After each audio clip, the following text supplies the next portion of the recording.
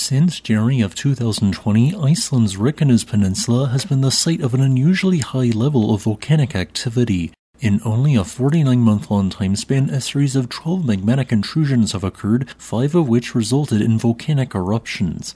Yet, this sequence does not represent the only instance where a cluster of closely spaced volcanic eruptions occurred at the same volcano or group of closely spaced volcanoes within Iceland.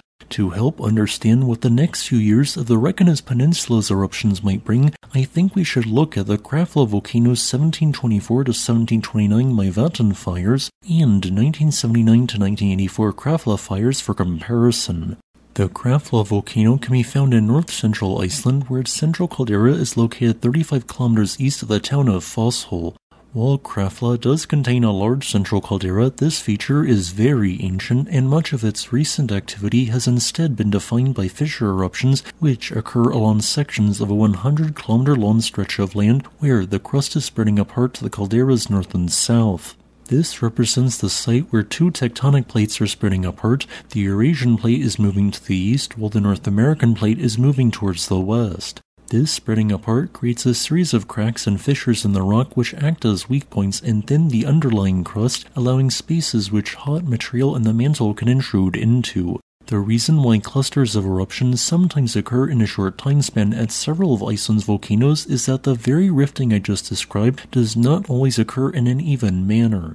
Rifting can occur at a fairly constant rate for several centuries at a rate of several centimeters a year, only to be followed by a brief decade-long increase where several hundred years' worth of spreading rapidly occurs.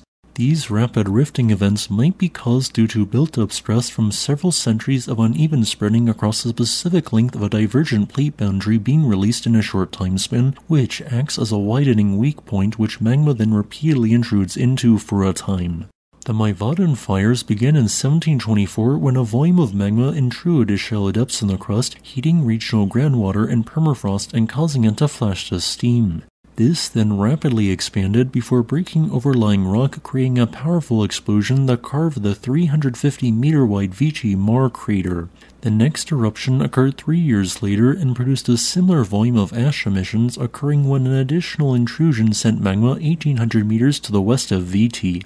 This eruption was not purely explosive, as it also produced a lava flow that covered several square kilometers. During the next 2 years, 3 additional moderately explosive to effusive eruptions occurred, and by the time the entire sequence had ended, 29.2 square kilometers were covered in 0.45 cubic kilometers of lava. During the 1975 to 1984 Krafla fires, every single eruption was either completely non-explosive or only produced a small volume of ash. The initial fissure eruption was small in size and occurred in the north-central section of the caldera.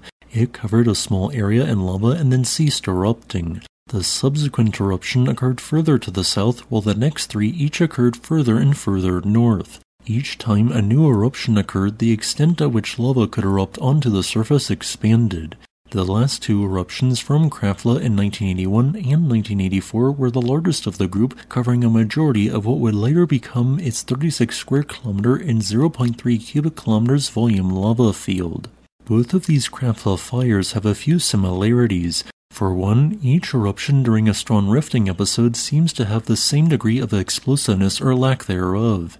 Second, as time progresses, the extent of a fissure which lava can erupt continues to expand perpendicular to the axis of spreading. This goes to our third point where, although not always true, eruptions seem to get larger and larger in volume on average as time progresses. Fourth, the highest rate of eruptions seem to occur sometime between 50% and 67% of the way through the rifting episode. Fifth, less than 1/2 but at least 1/3 of magmatic intrusions during a rifting episode seem to result in a volcanic eruption. In the context of the Reykjanes Peninsula, this information suggests that every single eruption that will occur during the current rifting episode will probably be completely effusive unless lava erupts into the ocean or a lake. However, it also suggests that the fissure underlying Greenvik will continue to expand, causing eruptions to move closer and closer to the town, perhaps eventually in the middle of it, and then maybe even off the town's coastline. However, not all intrusions will result in a volcanic eruption as seen during November 10th to 12th of 2023, where a magmatic intrusion failed to cause an eruption. As a final note, I would like to thank my new patron Alex Hunt for supporting this channel.